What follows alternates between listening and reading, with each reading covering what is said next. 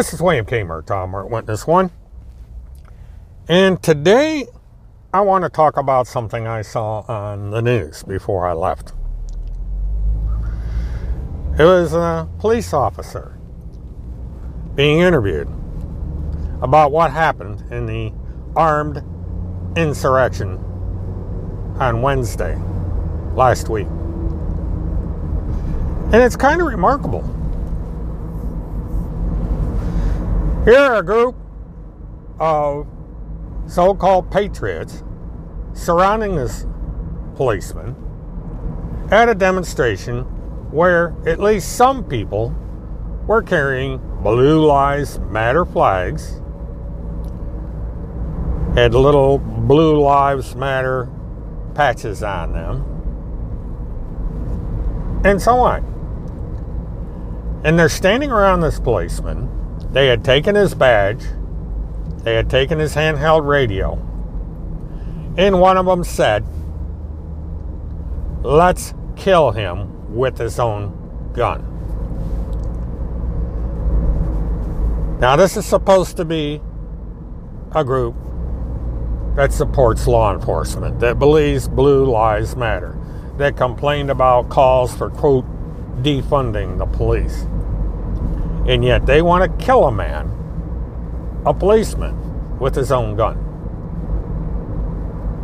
So much for Blue Lives Matter. This is just another example of how these people are a bunch of hypocrites. I don't know what they're for, but they're not for democracy. They're not for free and fair elections. They are for anarchy. They are for white supremacy. They're for power. These people that are shunned for the most part by society, who are hermits to a lot of degree, finally crawled out of the woodwork and decided they were going to try and exert some power. And they found that they could not. They were arrested. Some of them are facing decades in jail. At least one of them faces a count of first-degree murder of a law enforcement officer. You know, there are some pretty serious consequences being faced by these people. And some of these people are even firemen, policemen, and military veterans. I think it's a disgrace. These people should not be working for any government agency, be it a fire department, police department, any government agency. They shouldn't even be part of a landscape crew that you see every day with the county government signs on their trucks. These people should not be anywhere near public employment for any government agency, local, state, federal, period. And I understand there's now a big movement to identify some of the employers and the companies that were owned by people that took part in this insurrection. That there is going to be a call to boycott these people. And there should also be a call that any of these employers that have government contracts should have all those government contracts revoked. They should not have any connection to the United States government at all, or to state or local governments. There should be no government contracts to these businesses. They should work among themselves, buy and sell from each other. These companies should be listed so those of us who believe in a democracy and the rule of law know not to do business with them. We should have a right to refuse service. I mean, there's people that refuse to bake cakes for people based on their sensual orientation, so we should be able to refuse service to people based on their willingness to destroy the very freedoms that allow these businesses to exist. Now, I am beginning to get towards the end of talking about a certain group, this Pentagon Pedophile Task Force. 2 of their accounts have been taken down by social media. A third, belonging to the leader of this small group, has been shut down, and she is now having to use her personal Facebook account to put forth her insane theories, and that's not going to last very long once Facebook finds out about that one. So these people are going to be shoved back into the dark where they belong. They can holler from the rooftops about their political and conspiracy beliefs, and those of us who don't want to put up with it don't have to. If any of them show up on my live stream, they're going to be summarily banned because I don't want them there, and my audience doesn't want them there. So no matter what I discuss on my live streams, these people are not going to be able to participate. I will knock them off the air. They can sit in the sidelines, lurk, watch, record, and then complain, because that's all they know how to do. You know, if they don't like the United States, then maybe they ought to think about moving. Maybe to Russia. Because that government over in Russia is exactly what they want in the United States. So maybe they should go to Russia. But they sure as hell don't belong here. But since they are here, we don't have to listen to them. We can choose to ignore them. And that's what most of this country is going to do. We're always going to have these lunatics, these nutcases, these weirdos out there. And the internet gives them a lot of power. But we can choose to turn the channel, ignore the websites, so to speak, and just let them preach to the choir, an ever shrinking choir. Because as people start to see the benefits of what is coming, they are going to abandon these whack job philosophies and then start to enjoy themselves. Say, this crap isn't worth going to jail over. Hell, I'm having it better under this guy, so I'm going to stay over here.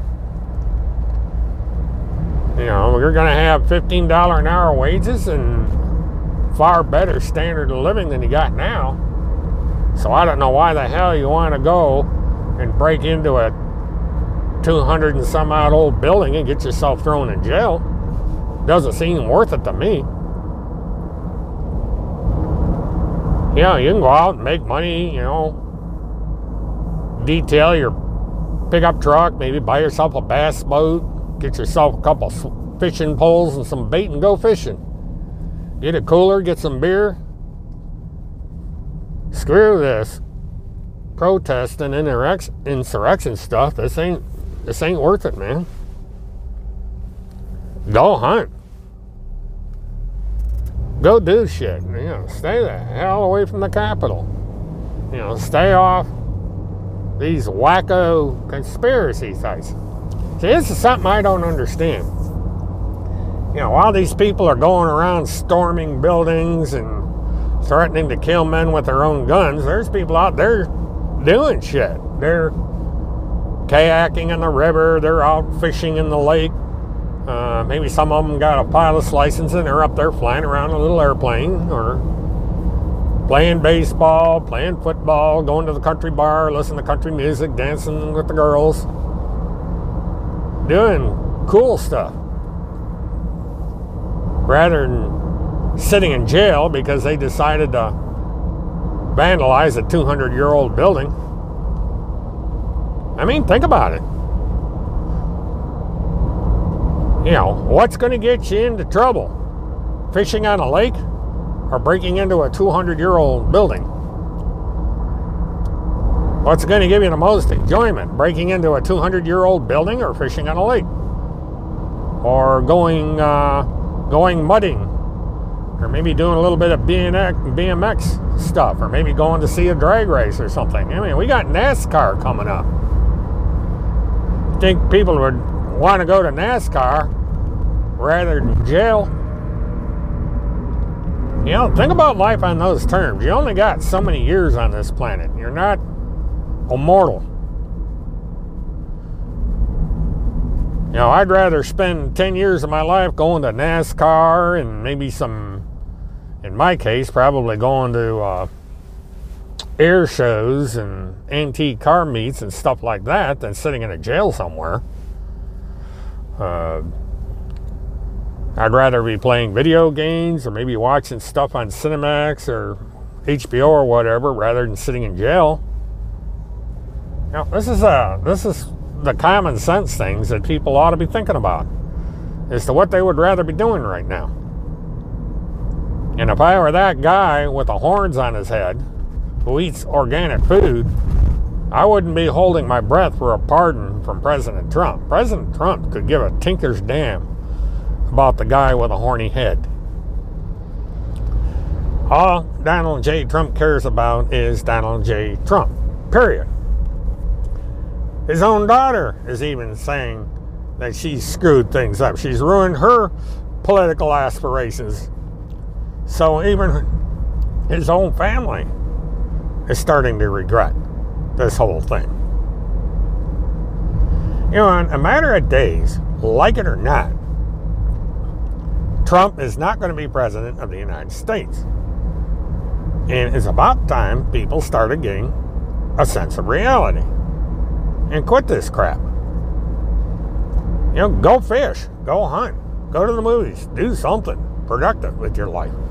Go earn a living and feed your families instead of breaking into 200-plus-year-old buildings. It ain't worth it. Yeah, you may get your picture on the 6 o'clock news, or, you know, you'll be a hit on Facebook or Twitter or YouTube for a while, but eventually you're going to sit back and realize that all this commotion wasn't worth it. You wasted your time. You blew however much money it costs to go up there and cause all this mayhem. Instead, you're going to be making lawyers rich that really don't care if you go to jail or not. You know, they look at it as a game. They say, well, I'll see if I can defend this guy and keep him out of jail. If I can't keep him out of jail, at least I'll be a couple grand richer, because either he or the state's going to pay me whether I win or lose. You know, lawyer has no stake in the game. All they can do is advocate for someone they either like or dislike. They don't have to like their client. They'll just go in there and they'll try and win the game. And if they don't, oh well, it's on to the next game. So don't think that lawyer that's defending the horn guy with the organic food eating habits cares about him. He don't. He just wants to make money off of this. Maybe get a little publicity. You know, show that he'll defend anything and anybody and he'll get more clients. And if he's a public defender, he really doesn't have a whole heck of a lot of choice. And what's funny about this is a very legal system these people don't like. That they sit there and talk about ships in dry dock and about how they're sovereign citizens and all this, and the first thing they do when they get in trouble is they go out and they hire the very same kind of lawyer. One of those bar attorneys, to get them out of the mess they got themselves in. If you're going to be a sovereign citizen, act like one. Refuse the public defender. Refuse the lawyer. Defend yourself. Go pro se. You know, rebel against the system. Don't turn to it when you get your neck in a noose. A little late by then, because everything will come out in court. So, but knock yourself out. Now, while you people are busy breaking into 200-year-old buildings and making an absolute fool of yourself with painted faces and horns on your head and these furry costumes and what have you, we'll be out there doing the fishing. We'll be out there going to the NASCAR races. We'll be out there going to the football, baseball games. We might even try a little ice fishing. But we'll be enjoying ourselves while you guys are out there rotting in jail, heeding the warning not to bend over to pick up the soap. This is William K. Murtaugh, Witness 1. Have a good one.